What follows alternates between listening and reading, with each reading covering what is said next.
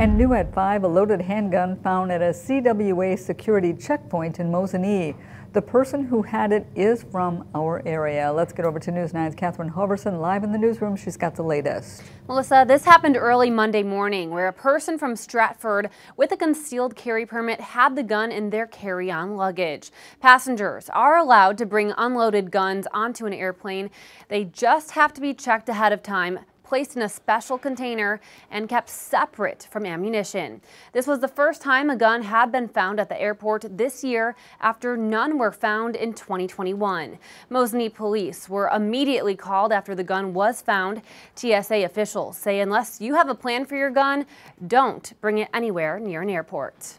Even if the person having it is responsible and has no bad intentions, you just don't want to have a weapon like that in such a contained environment where you don't have access to law enforcement and things like that up in the sky. Now, those who bring a loaded gun to a TSA checkpoint could be fined $4,000 for their first offense. We have reached out to Mosinee police for more information, but we have yet to hear back. Okay, so it's only happened very infrequently here in our area, but how about other airports in Wisconsin? Well, Melissa, one was just found Tuesday at the Dane County Airport, the second time it's happened there in less than a month. Now, statewide, 35 guns were found at airports last year. Live in the newsroom, Catherine Halverson, News 9 WAOW.